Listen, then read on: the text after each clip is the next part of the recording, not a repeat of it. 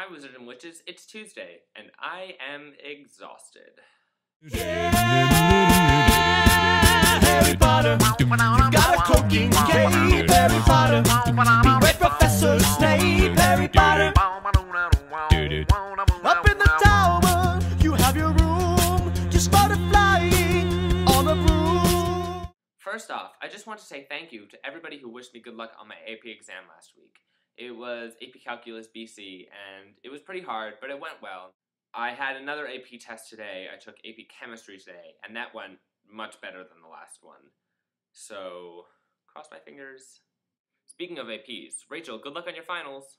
So, I have some exciting news to share with you guys. At my school, every senior is required to have an internship that they go to on Wednesdays instead of going to classes. Application for these internships starts during our junior year, so I've been pretty busy with that.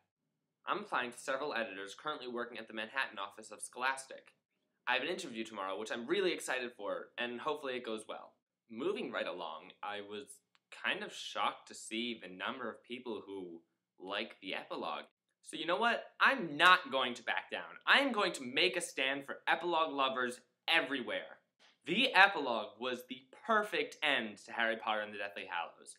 I think the epilogue gave the reader a great feeling of hope and continuity to the series without seeming obvious or unnecessary. What I felt personally is that the epilogue really showed the true themes of the Harry Potter series. It showed love and friendship and support and family. I disagree with you, Rachel, actually, that the epilogue was unnecessary and predictable. I don't think that I would have known for sure that Neville was teaching herbology at Hogwarts. I mean, you could be pretty sure that Harry ended up with Ginny and Hermione with Ron, but you would have never known how many kids they had or what their names were. Admittedly, the names were a little cheesy.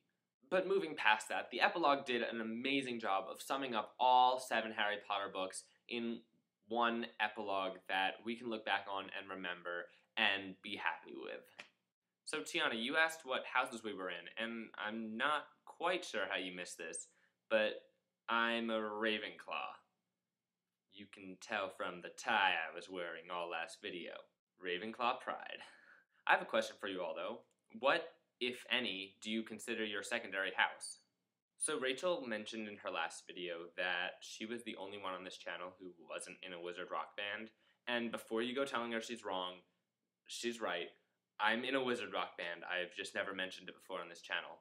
We're called the Luna Lovegoods. It's a group that 2 of my friends and I are in. We don't really have that much music. We have a lot of lyrics, but barely any songs. We're working on that though. I'll put a link to our MySpace in one of my videos once we actually get some decent music up there. Just so you know, our MySpace is not myspace.com/thelunaloveGoods. Sunny, I really loved your dancing last week. It was pretty awesome. I never knew you could do that before we started this channel.